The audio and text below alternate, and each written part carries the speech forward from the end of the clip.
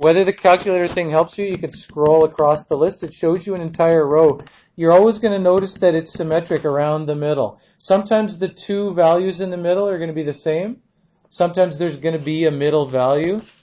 If I did that again, but I made it 8 now. If I made it 8, actually, let's make it 6 so we can maybe see the whole thing on here at once. It'll give me an error because it's not going to like that last one. But if we do this, this is going to be the whole row that deals with n being 6. You notice this one there is a single middle value, whereas the other one there's two middle values because it just depends on whether there's an odd or an even. Some of the rows are like this. There's two values in the middle. There's no single value in the middle. Some of them, they're all paired up, but then there's a single value in the middle, right? It has to do with whether n's odd or even. Right, if n is even, 2 from 4, 3 from 6, 10 from 20, it's going to be a value in the middle. But when you're choosing from 3 or 5 or 21, there's two middle values. The thing is symmetric like that. That's the easier pattern to understand. If you want some mathematical rationale for that, we can, the ones that I have highlighted here, what value do you think that is? And what value do you think that is? Well, I told you what 1 is, 5C1.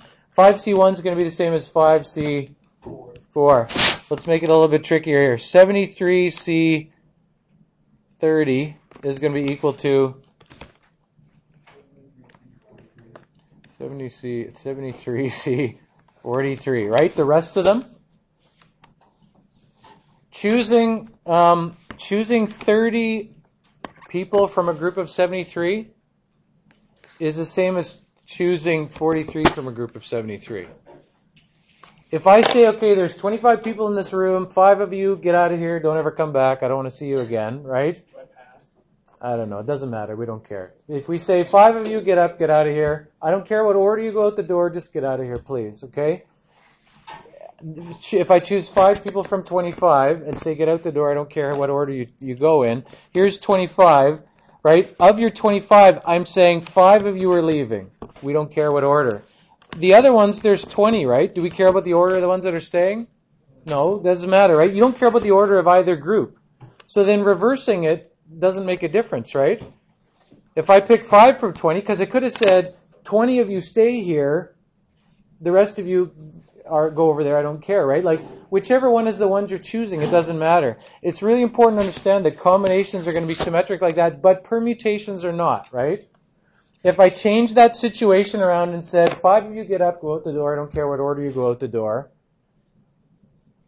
If I change it now to saying 5 of you get up and make sure you go in a certain order, like if I care about the order you go out, if I care about the order these people go out, but I don't care about the order of the people that stay, if I reverse it, it's not going to work anymore. Like if I reverse it with permutations, this is true for combinations, but if I reverse this and say, okay, 20 of you get up, go out the door, but I do care about the order you go out the door, that's going to be different, right? 25C5 is the same as 25C20. Whether it's the 20 you care about, like the 20 that are being chosen, or the 5, if you do 25P5, this is definitely not equal to 25P20. It's not equal if it's permutations because there's, well, why is it not equal if there's permutations? Because order matters, but like, why? Which one of those is going to be a bigger number? Which one? Which one is going to be more ways you can rearrange them?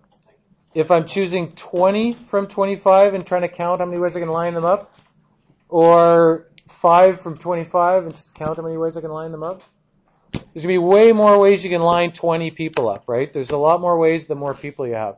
If I did that same thing on the calculator for permutations, it's not going to look like this, right? So if we, the one we just did was that, right? You notice that it goes up and then back down again, right? Because choosing 0 of you, none of you get up and go out the door, and I don't care how many ways that happens. There's only one way that can happen, which is what you're doing right now, which is just sitting there, right? If I say everyone get up, get out of here, I don't care how you go, just get out, there's only one way that can happen too if I don't care what order you walk through the door, right? If I care about what order you walk through the door, so if I change this now to, this is kind of degenerated to, not degenerated, but it's gone off on the tangent of just in general combinatorics, which is fine, because I think it's really important to understand this, the difference here, while we're talking about this. If I do this, this row is not going to be the same. It's going to continue to get larger all the way across. The beginning is the same by the looks of it. If I say nobody get up and go out the door, it doesn't matter whether I care about the order you go out the door or not if no one's going out the door, right? If one person gets up and goes out the door, it doesn't matter whether I care about the order or not. The only time this starts to make a difference is on the second one. All right? Once there's two people involved. You notice that this starts off 1, 6, 15. The 1 is missing there. But 1, 6, 15, this is 1, 6, 30. As soon as I start counting the order that you go out the door, when there's two people, from 6, not from the whole class here. As soon as I start counting the order, when there's more than one person, then there's more ways when it's permutations than combinations. And this continues to get bigger. When you get to the very end here, if all 6 people are getting up and having to count the orders, it doesn't go back down to 1 again. It's up at 720 because there's a lot of different orders if you care about the order. If you made Pascal's triangle with permutations, it doesn't look like a symmetric triangle. If you want to generalize this is where people start to moan and groan and cry and stuff like that because they don't like it with variables for some reason. If we call this, well, let's do this first. If we say that this is 10, so this is kind of not quite a generalization yet because we still have a specific number there. 10cx, what is that going to have to be the same as, even though it's a variable involved there? What other thing is it going to have to be the same as? 10c, 10 minus x. What if this said ncr? What is that going to be the same as? nc, n minus r. Right? It looks harder when it's like this because it's letters, not numbers. Okay? It's easier when it's numbers because you can think in concrete terms, but just see what that means when you think about some specific numbers there. Notice that it's not true if we change those to capital P's in the middle there.